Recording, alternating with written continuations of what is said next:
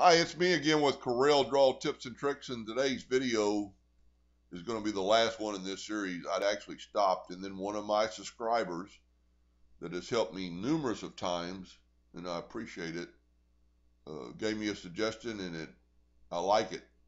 So if you've been watching the other videos in the series, this might be the best way in probably most cases.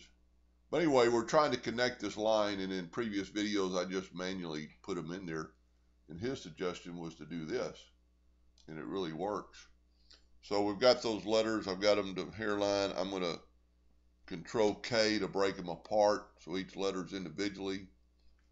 I'm going to make a duplicate of that E, and then I'm going to move it over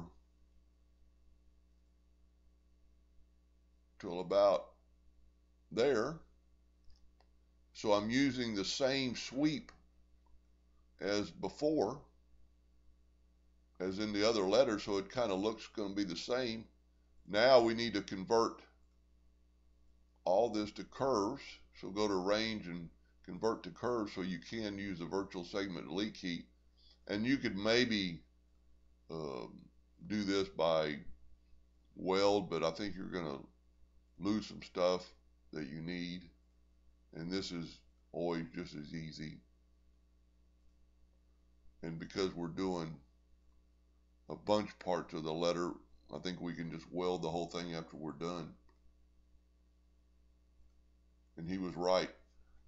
He said it took less time to describe, or it took less time to do than it did for him to describe it on paper. That didn't quite weld perfectly, but you could always go back and hit that one line and then always color fill it, see if it worked. Anyway, I hope that helped a little bit, and thank you for watching.